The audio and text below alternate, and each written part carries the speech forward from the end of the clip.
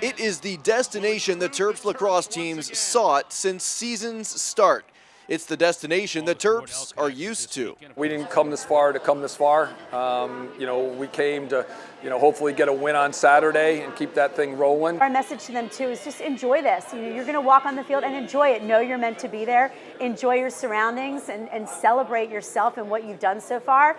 And then let's band together, take a deep breath, and let's get down to business. Both the men and women of the University of Maryland are Final Four bound. The women heading to their 12th in 13 seasons. The men making it to the national semifinal for the 7th time in 9 seasons. They've set the standard for not only women's lacrosse, but the entire sport. They've kind of set the bar there and the standard for us, so we gotta kind of have to live up to them. It's so cool to be a part of. And then hopefully, we're all celebrating together at the end of this thing. To do that, the number 2 Terps women have to first get by number 3 Boston College on Friday at 5:30.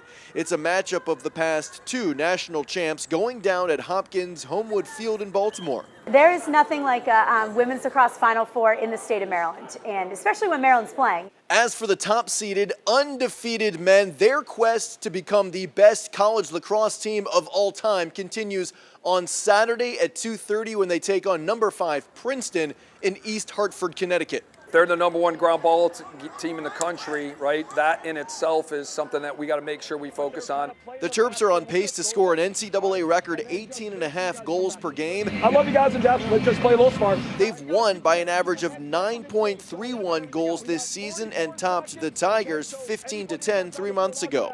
In College Park, Sean Stepner, WMAR2 News.